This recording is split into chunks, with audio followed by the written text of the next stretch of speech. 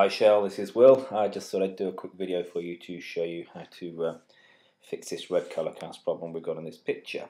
I apologise now if I've mispronounced your name. I assume it's Chelle from the way you spell it, so but if not, I do apologise. So right, what I have here is just a pretty low-res screen grab of your picture that we're discussing, but it should do the trick anyway. The first thing I always do in any editing at all is to create a copy layer. So I've always got a background layer to get back to just to make sure that I can get back to anything I've messed up, or in this case, so I can see a comparison. Now I don't know if you're on a Mac or you're on a PC, so let's see if we can cater for both.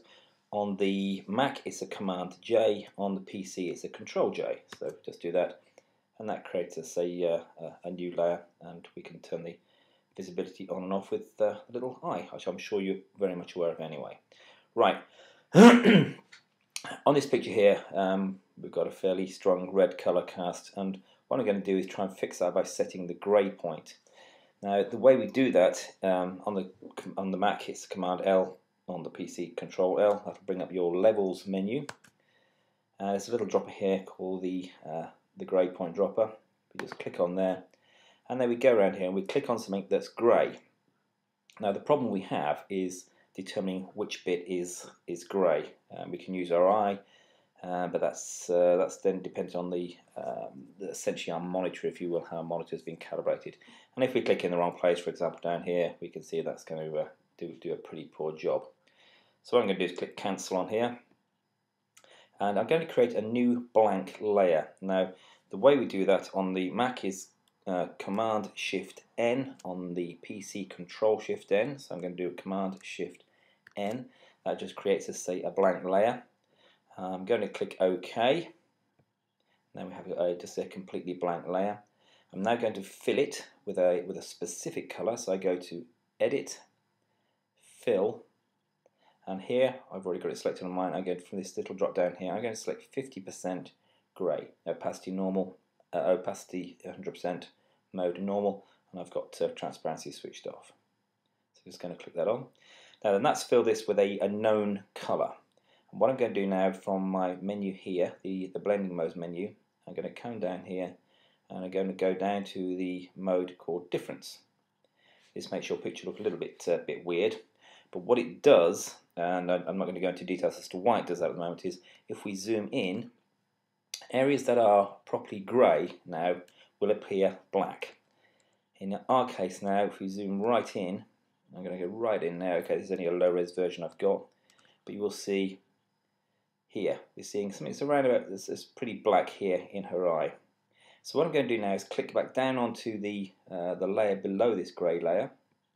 I'm going to do Command L, Control L if you're on a PC to bring up the layers, the levels, sorry. I'm going to click this middle dropper here. I'm going to click on this pixel here, and you may see a slight change to the screen, just a very slight change there. I'm going to click OK. I'm going to zoom back like this. There we go, and then I'm going to uncheck the eye on this layer here, the layer with the grey on it, and you'll see now we can see our picture again. Now it may not seem very different, but if we get the little eye on this layer, and we should be able to see a slight change in the colour cast. So if you go right in, you can see that if I uncheck this layer that we've just modified, you can probably see a slight red tinge. A lot of these changes are very subtle, but that's absolutely fine. So now, if we play with this layer, then, or you could say this layer is now complete. We've fixed our colour cast, and that's all good to go. However, I'd like to show you just a couple of little tricks. You said you were keen to learn some bits and pieces, so I'll show you a couple of tricks which I think may improve things a little bit for you. On the filter menu, so with this layer selected, and what I'm going to do actually is just get rid of this layer. I can select it, I can do a left click and drag it to the bin, just there, that'll go away for us. With this new colour cast corrected layer selected, I'm going to go to the filter menu. I'm going to come down to sharpen, and all the way down to unsharp mask. Now, by default, these settings are around this sort of thing here. Excuse me, I'm getting a cold. And this is based around, as it says on the tin, sharpening. However, this tool is just a perception of sharpening. It doesn't actually sharpen as such, just gives you the perception of sharpening, and that's not what I want to use it for here. What I'm looking to do here is to use this to give your picture a little bit more what we call pop. So I'm going to drop this right down to 0, down to 1 even, and I'm going to select in here. You can do a left click and drag across, or you can drag the slider. I'm going to go all the way up to about 40. Okay, now then, what I'm going to do now is I'm going to pull this up to probably around about 16, 17, 18, something like that. And you'll see what it's done is it's given us a more contrasty sort of picture. So I'm going to click OK. And then what I'm going to do is I'm going to uncheck this little visibility marker here so you can see what the original picture was like. So if you go to your original, and this one, you see it's given us a little bit more pop.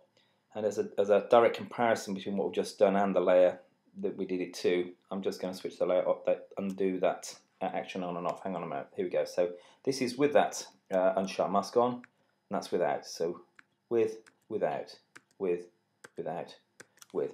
So you can see it just gives it a little tiny bit more pop. Now, one other thing you can do is I'm going to do another Command J to create a new layer. Is to go to Filter, Other, High Pass. And what we're doing here, we're actually finding the sharp edges within our picture. So if you go bonkers, it'll do all sorts of weird things for you, but you want to keep it really quite low, otherwise it can do some damage, if you will. So around about 0.5 to 1, something like that. Click OK, and then change your blend mode here to Vivid Light. It looks horribly crunchy now.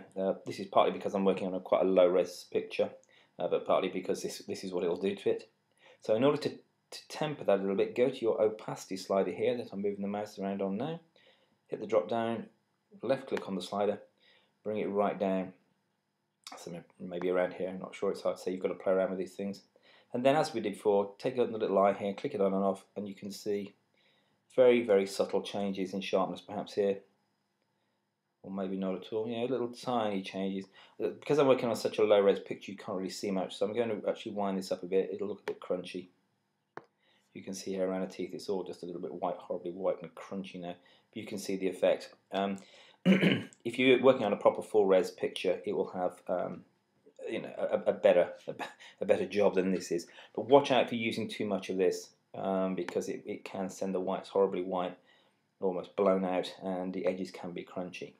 You might say, why don't I just use the unsharp mask in sharpening mode, as it were? One of the reasons for that is on her leg here, you'll see, because it's a low-res picture, I've got some JPEG artifacts. But when you use the sharpening tool, it tends to sharpen everything and can do a bit of a mischief to the skin. So I tend to use that sometimes if I'm going to just trying to pick out edges to get a better definition. Anyway, so if we look at the start to finish there, what I'm going to do here, another little trick that you may or may not want to use is with the top layer selected, if you do a on the Mac it's Command Alt Shift E, on the PC it's Control Alt Shift E. What that does, it combines all the layers below into one layer above, into one new layer, and I can then undo these two layers below in terms of switching off so you can't see them. So now if I switch this off, this is the very first picture we started with, my screen grab from your picture, and this is the one we've just ended up with from that process. So you can see the colour cast has gone. It's got a little bit more pop and a bit more definition. So, you know, this is just a very, very quick look see. You can do all sorts of things and do a considerably better job than I've just done here in 5 minutes. But hopefully that's given you a little bit of insight into a couple of tricks. If there's anything else you want to know, by all means give me a shout, no problem at all. I'll ping you a message on DA now. I'll also send you my email address if you want to contact me direct. Hope that helps. Talk to you later. All the best. Cheers now.